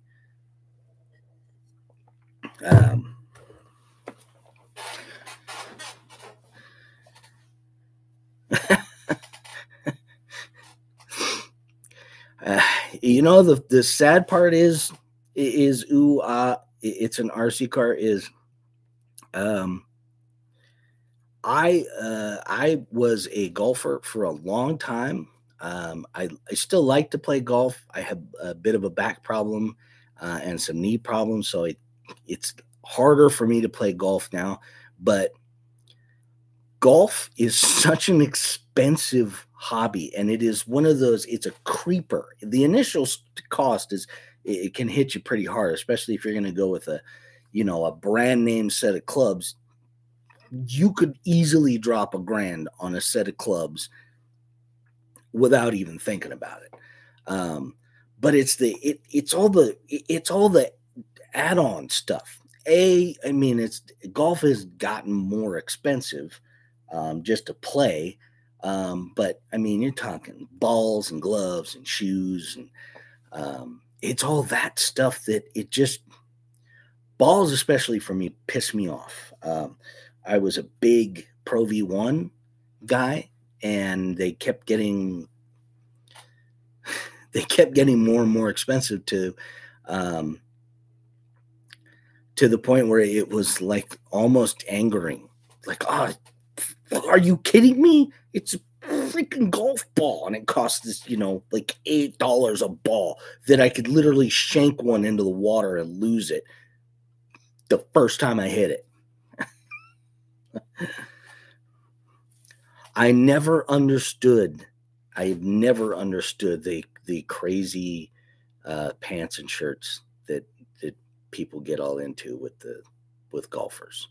Yeah, I was always, I'm a very plain dresser and a very plain guy. This red shirt that I'm wearing right now, that's about as crazy as I ever get. Red plain t-shirt. Yeah. I'm so I generally, when I played golf, I was dressed very normally. I would not wear crazy green plaid pants and a pink shirt.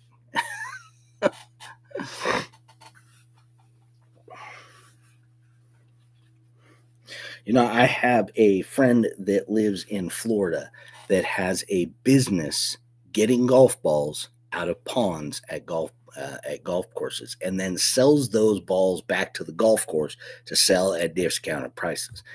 And he makes a very good living. Now, he has to deal with alligators, which is probably why he makes such a good living, is because it's hard to go into a pond in Florida and not find a freaking gator in there. No, NorCal. I do not wear plaid pants. I don't wear plaid anything, as a matter of fact. I have... I'm a very solid color, plain and simple. Keep it. I don't do flashy. My wife does flashy. My wife is she is a princess. She dresses to the nines. Me, I am plain. I will wear a collar when I have to, but most of the time, keep it simple. I like keeping it simple and basic.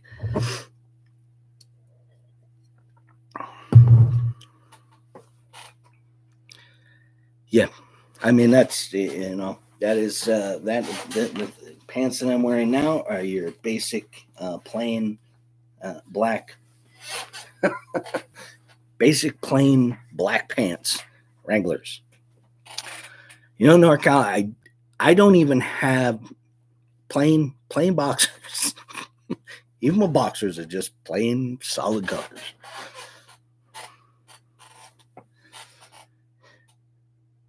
And see, my wife harps on me all the time because I do not even own a bathrobe. When I get up in the morning, I put clothes on and I wear my clothes. I'll get up, I'll take a shower, I'll put my clothes on, I'll wear my clothes all day long. And then at the end of the night, I'm take the clothes off, go to bed. Never been a big bathrobe guy. My wife loves bathrobe. Swears by bathrobe. She will, if she can get away with it, she'll just wear a bathrobe all day. My daughter, same way. She will literally wear her bathrobe all day long. Me, I can't do it. If I don't get up and get dressed, like put clothes on, I feel like I haven't started my day. My day doesn't start till I get dressed.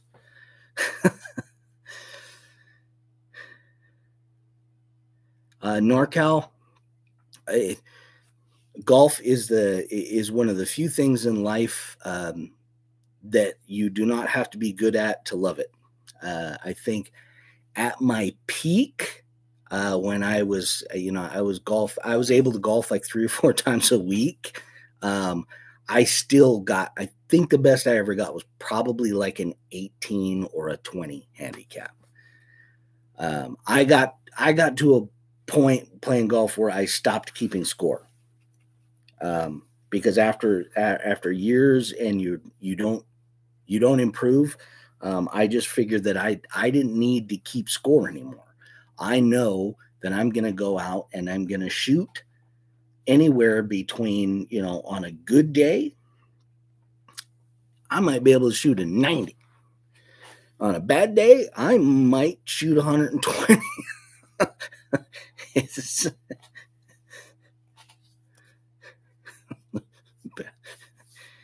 Includes some.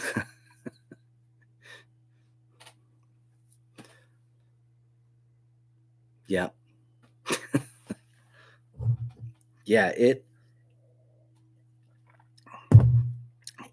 Golf is just one of those things. It is just,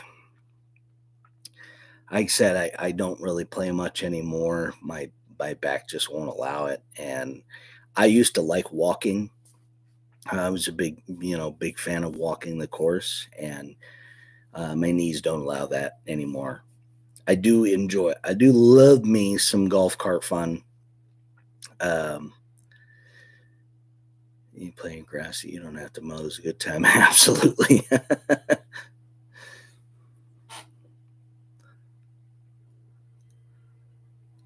Yeah, Bash Boy, I have been lucky enough for years and years now, probably the last 6 or 7 years, where I have not had like any kind of dress code that I've ever had to worry about. Right now, I literally work from home, so I have no dress code at all. The only time I have to reasonably look nice is if I have some kind of Zoom meeting and I actually just have a pullover thing that I use that has the Ream logo on it that I use anytime I have one of those. It's hanging over there.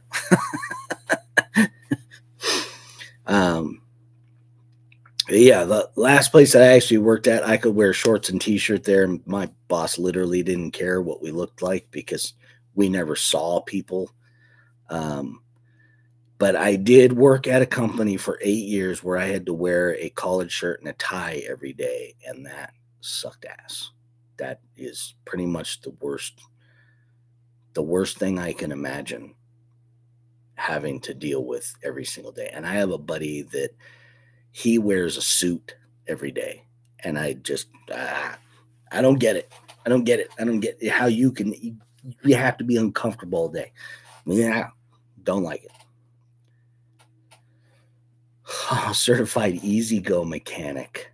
Nice.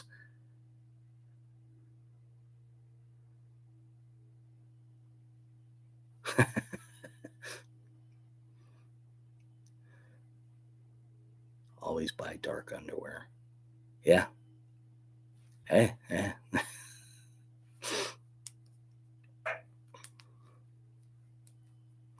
I had a friend who was he was like a golf course manager for a golf course in Colorado, and the dark underwear. Hey man, it's good advice. Solid advice. But he used to get to go, being a golf course manager, and it was like a semi-country club kind of thing. So whenever he would go anywhere, he got to play golf wherever he wanted. And it was kind of, it was kind of one of those mutual things. Like any golf course manager that showed up at his golf course, they would just turn him loose and let him play for free. And he took me once to play at Pebble Beach, and that was actually the last time that I ever kept score playing golf, was playing with him at Pebble Beach, which I want to say that it was like a 120 something was what I shot playing golf there. And this guy's he's a scratch golfer. And barbecue, how you doing, brother? Happy New Year. Which it was always tough playing golf with him because he was super, super good. But yeah, amazing experience. I would never, ever be able to play at Pebble Beach because I think the greens fee for Pebble Beach was like $300 or $400 per person per round. Plus, you have to pay for a golf cart. Plus, you have to pay for a caddy to be there, which that was the one and only time that I ever played golf where I had a caddy. And for me personally, it was absolutely useless because the guy would hand me a club and be like, all right, dude, that's what you need to get up there, and be like, all right, I'm going to end up short because I suck. It's like, oh, yeah, this is an 8-iron. You can make it with an 8-iron. I'm like, nah, dude, give me a 6 because I need the extra club to get there. But yeah, an amazing experience, and scenery there was absolutely beautiful. But yeah, like I said, after that, I never kept score again because it was just atrocious.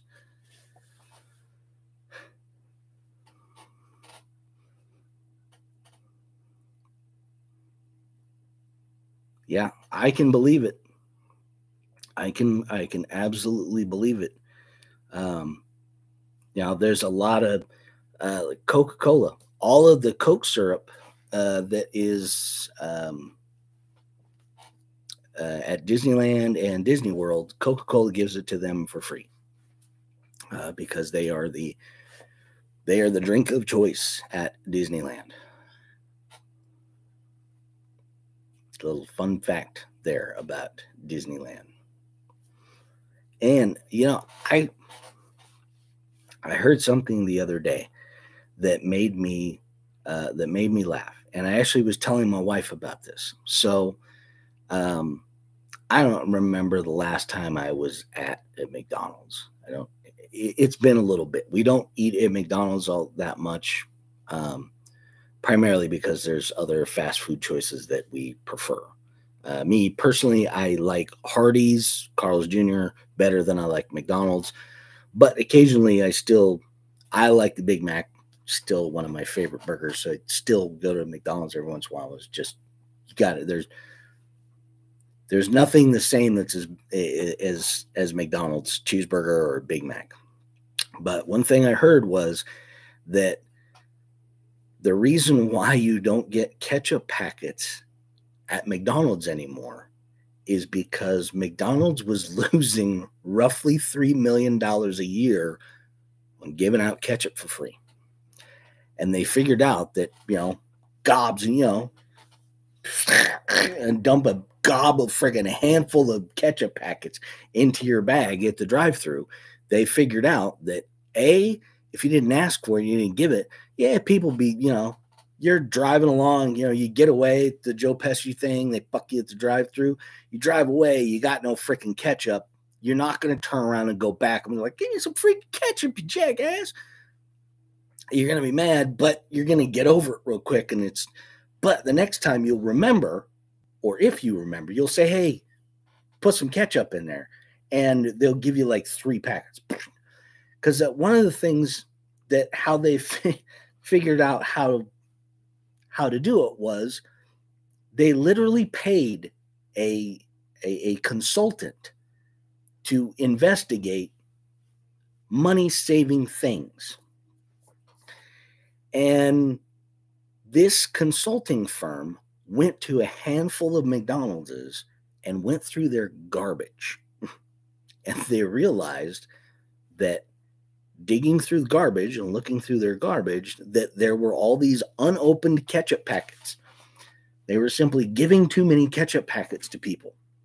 And if they leave it out on the counter for people to take, people will instinctively just grab a handful and put it onto their tray or in their bag as they walk back to their table. So they said, hey, how much do you guys spend on ketchup packets every year? Oh, I don't know. Oh, crap. Somebody looks at it. Oh, God, we spend millions of dollars on freaking ketchup packets. Well, the majority of those are getting thrown in the garbage. Now, probably 60% of the ones you hand out end up in the garbage. They literally get thrown away. Or for the people that go drive through or take their stuff home, they end up with the big stack of ketchup packets in your refrigerator. I know, because I currently have a big stack of ketchup packages in my refrigerator. So they were literally losing millions of dollars by giving away ketchup packets for free. And now they don't do it. Now you have to ask for ketchup, because a majority of the franchises won't even put ketchup in your bag unless you say something. Oh, Gabriel, Whataburger is really good. I have found one here that I really like, which is Freddy's. Freddy's reminds me a lot of kind of In-N-Out, but it's kind of like an East Coast version of In-N-Out. They don't make it exactly the same, but it is a really good hamburger. My favorite hamburger of all time is still Fat Burger, and I was absolutely heartbroken because we had a Fat Burger in Ventura, and at least once a month, my wife and I would go to Fat Burger and get a Fat Burger, and they freaking closed it. Just like out of the blue. We were going there on like a Sunday afternoon. We're like, oh, go to Fat Burger, get Fat Burger. Walked up there and it was dark inside. I'm like, what the hell? It's closed. Look around, no sign, no nothing. It's just dark. Everything's still in there. It's just dark. And we're like, oh, maybe something just happened and they just happen to be closed. And yeah, like 2 weeks later, we're want to go to Fat Burger again. And I was like, hey, let me look. Go onto their website. Yep, they closed it. Which I can understand why, because Ventura has a population of like 100,000 people, and they have places in Dubai and Vegas, and She have electricity in his manufacturing plant and a production line, something only Henry Ford is really known for. Holy crap, Heinz That is a pretty cool freaking fact right there. See, barbecue, I'm the same way. I love useless facts. I drive my wife and daughter nuts because anytime we're driving somewhere for any length of time, I will entertain them with useless facts about things that nobody cares about. I love doing that. Because there's just there's something about annoying your teenage daughter that is just thoroughly entertaining. Yeah, NorCal, I too talk about there's the fire, the hot, and the mild, I think it is. And I don't like the fire because it lost some of the taste, but the hot is still, Taco Bell hot sauce, still the best.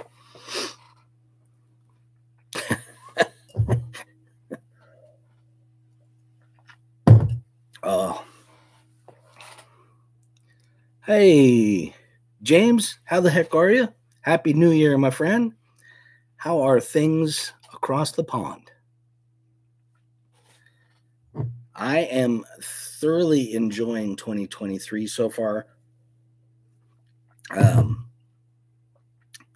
I ended 2022 being on a crazy binge Call of Duty Modern Warfare 2 run.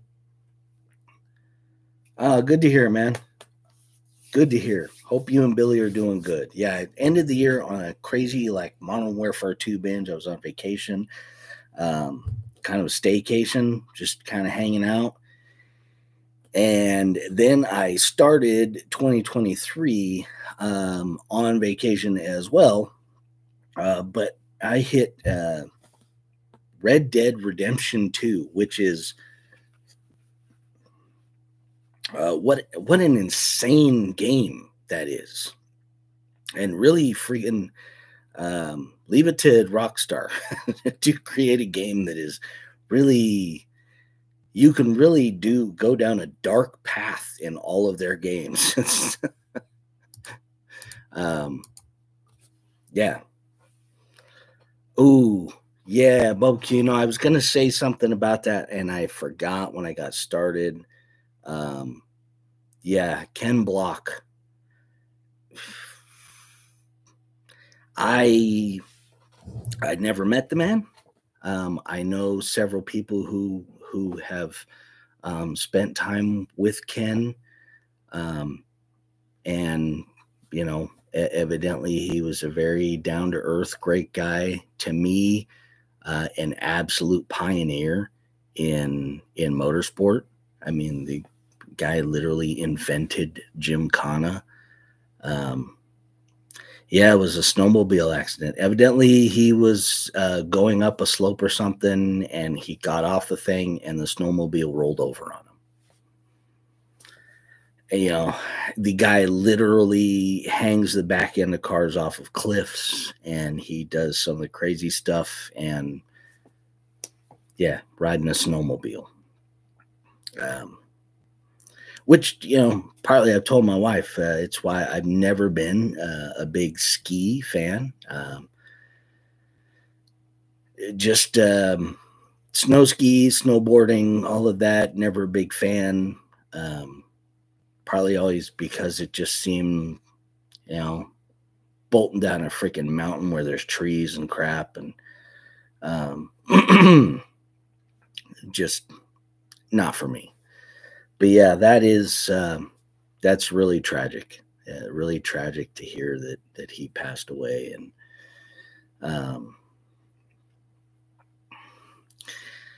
yeah, I don't have a lot to say. I have over the course of my lifetime and being involved in racing and in a bunch of different forms, cars, motorcycles. I've lost a lot of friends along the way, and I've gotten friends that are not really able to function anymore because of racing. And sometimes it is just Yeah, when it's your time, it's your time. That's just the reality of it. But yeah, unfortunate to hear about that, and unfortunate that you know, he left behind a wife and kids, and yeah, pretty sad.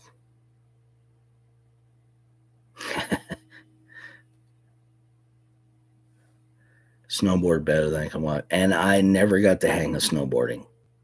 I can safely say that I'm absolutely was a better skier than I was a snowboard. Nitro Freak, good to see you, man. Happy New Year. I'm very stoked. Man, this live has gone for 2 hours. Unbelievable. But super stoked that everybody came and hung out. Jake, good to see you. Happy New Year. Yeah, super stoked that everybody came to hang out. Like I said, I'm working on making this a regular show where I'm going to have regular guests, co-host, the whole ball of wax. I'm just trying to figure out how to make it the best. The problem is free streaming software is, you don't have many choices, and the main choice that they do have isn't exactly what I really would like. But you know, at some point I'm going to get it all figured out. What I'm ultimately hoping is that I'm going to be able to do something in the way of buying some kind of subscription so that I can get mostly the quality. You know, I'm a big on providing good quality footage, you know, at best 1080p, because I want people to see my ugly face clear. You know, it's the point of watching me ramble on for 2 hours if I'm all blurry. But I am working on that. I think that is going to be something totally cool for this year. And like I was saying in the very beginning of the stream, I'm really looking forward to just an unfiltered, let it all out there go kind of show. It's, you know, there's no point in holding back. You know, sometimes shit just needs to be said. And, you know, sometimes we got to call out, you know, companies and groups and organizations for the bullshit that they're trying to pull, you know. And I think today we hit on one RC 4-wheel drive that, you know, good company, provides a decent product, but could do much better. Me personally, I'm never short of having criticism for many of the Horizon hobby companies, because I think that as much as Horizon has done to help some companies and help RC as a whole, I also think that having these big umbrella companies, it really takes away, it takes away something from our hobby. You know, I can remember when there weren't as many choices, you know, and it was only because it's a difficult industry to be in and to be profitable and make money and hang around. And that's the reason why Horizon Hobby exists, is because it is difficult to start an RC car company, build a car, sell it, and make money, and be able to do all of that. I like that, NorCal. Shit that needs to be said. Yeah. Earl, man, Happy New Year. Good to see you. I agree. We are the warranty, you know, the public, and calling out people is the best warranty there is. And more often than not, I feel like a lot of live streams and live shows, there aren't enough people, you know, kind of saying the shit that needs to be said. You know, everybody wants to be PC and everybody wants to, you know, grow their YouTube channels so that they can get the Horizons and the Traxxases and the RC four-wheel drives and send me free shit so I can make videos and bring in a bunch of money and be happy. You know, that is not what I don't want this live stream to be about. I want this live stream to be about just people hanging out, shooting the shit. And if we got something bad to say about, you know, something, we can say it and we don't have to be afraid of saying it. Now, with the caveat of, I'm not going to say names. I'm not going to,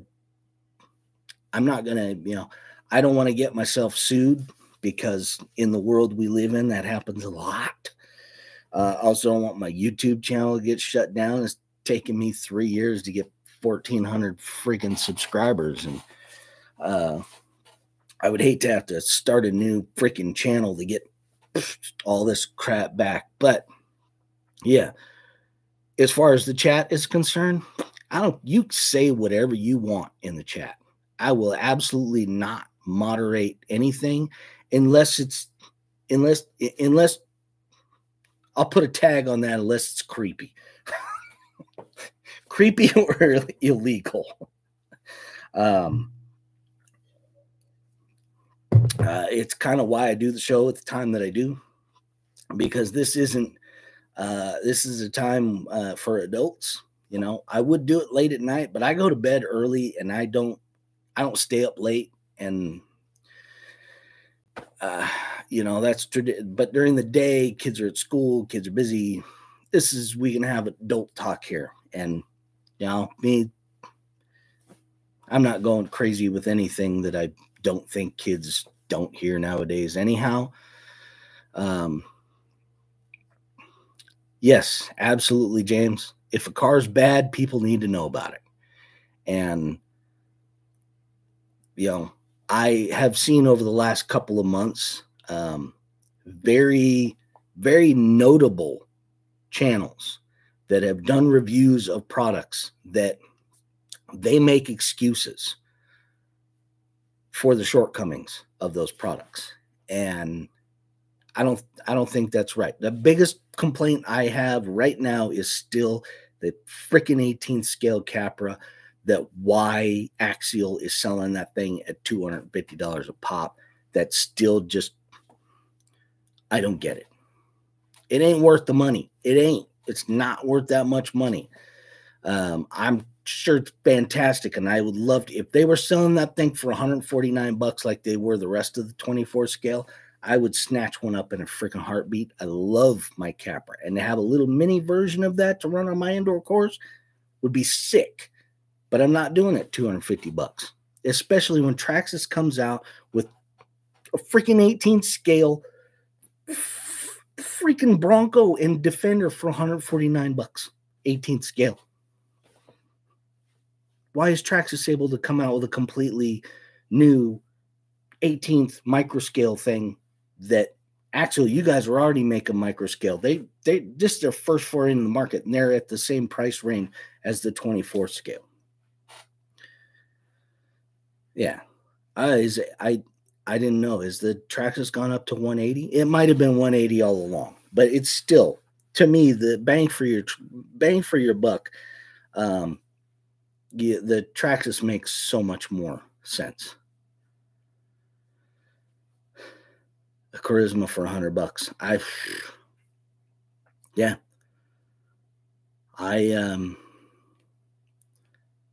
Oh, 180 pounds. Okay, that makes sense. That money conversion thing.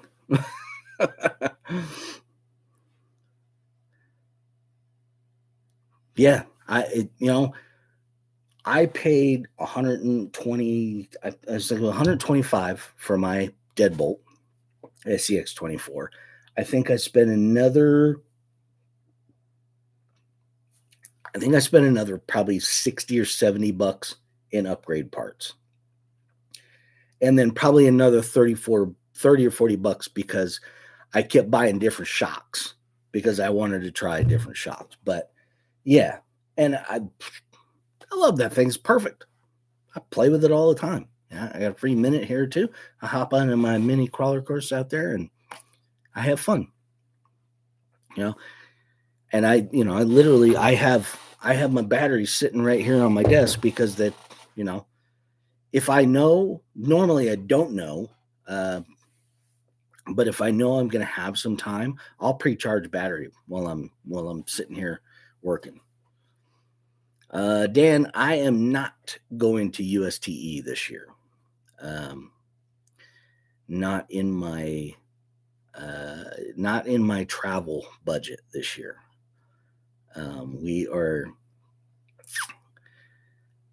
still recovering from our financially from our cross-country move. So our travel budget really right now consists of we're trying to stay more local, not make any like big trips. Maybe next year, but personally, I think I'm a bit off for a UST making the trip down there. There are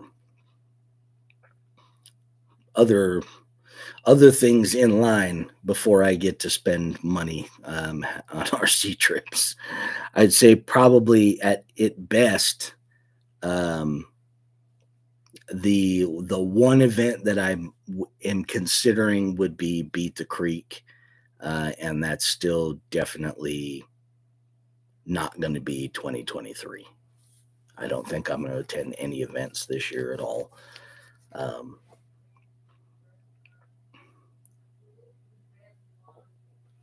Yeah, I am looking at the R1 RCs. They have their sprint cars and their midgets. I am a big dirt track racing fan. Most of my racing career was spent on, dirt ovals. That is probably the, my true life's passion has been dirt track racing. Super excited. We got the Chili Bowl coming up this week. We had the Tulsa Shootout, which was quite a bit of fun. Had a ton of fun watching all of that go on. Looking forward to 2023 as far as dirt racing scene, because sprint cars especially, there's going to be some changes happening that I think are better for the sport. But I have been looking at the R1 because I have a nice concrete patch up here that I think I want to get one of their wing sprint cars, one of their asphalt modifieds, and one of their midget RCs so that I can make myself a little oval track here. NASCAR Bristol dirt. Yes. The great thing is I am about 20 minutes from Bristol Motor Speedway, which is super cool. Bristol was at one point in time, I was going every year for the speed record weekends at Bristol. And for a very brief moment, I held a track record at Bristol. I held it for about 15 minutes. And another driver went out in a super modified and broke my record 15 minutes after I did, which, hey, it's cool. Bucket list, Bristol. Absolutely. I would say Bristol is one of those places where one of the coolest racetracks there is. It is, the banking is super cool. Mr. Sean, Happy New Year. Good to see you. Yeah, the banking at Bristol and just the layout of the track, and especially the stands, the way they have the stands built at Bristol, even if you're way up in the nosebleed sections, it's still such a great view. And it is especially I would say especially the NASCAR races that they have there. I did see the Cletus McFarland race there, which was freaking hilarious. But any of the NASCAR series, the truck, the Xfinity, or the Cup series, absolutely worth going to see those races because it's nonstop. I used to go to California, Fontana race, the most boring freaking NASCAR and Indy race you could ever attend. Just snooze fest. Bristol is the exact opposite. It is nonstop action for like 3 hours straight.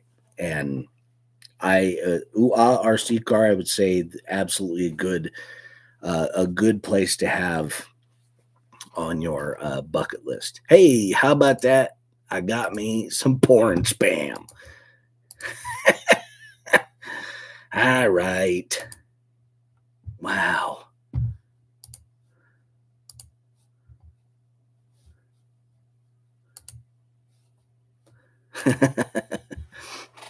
It's kind of like the thumbs down thing. You know you're doing something right on YouTube if you can get yourself some porn spam. So, and on that happy note, I am going to say sayonara for this Wednesday live stream.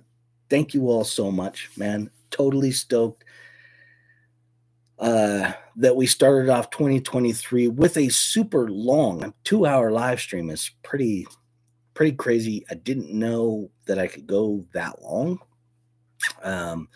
But yeah, totally cool. Like I said, we're going to keep doing this. We're going to keep doing this every Wednesday.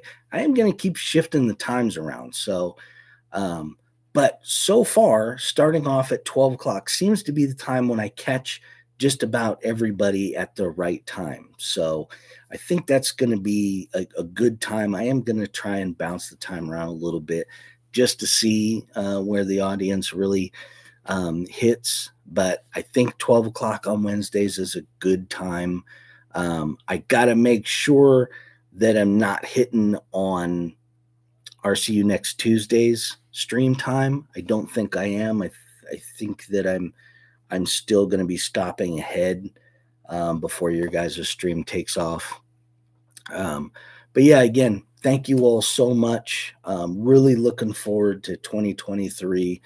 Like I said, we're still recovering from our cross-country move financially, but we've made some big steps this year, and it looks like this year we're going to totally get ourselves back onto a normal track. And as the year progresses, things are going to get a little bit better. Also, I'm getting my knees back a little bit better. My back is feeling better, so I am going to get back out and actually do some crawling. I got another spot I got to go back to because I only lightly hit it with the Phoenix. And then also, the season hits and the weather, and we had a really crazy cold streak here. I believe like right before Christmas, we were at like minus 22 or something outside. It was crazy. But yeah, thank you all. We'll see you guys next Wednesday. And man, have a great week. I hope everybody had a fantastic New Year's. Yes. And James, I will absolutely see you guys in the next 30 minutes or so over on your stream. So, yeah, be sure if you're hanging out, head on over to RCU next Tuesday. Their stream's going to kick off here pretty quick. And I will see all of you next Wednesday. Thank you.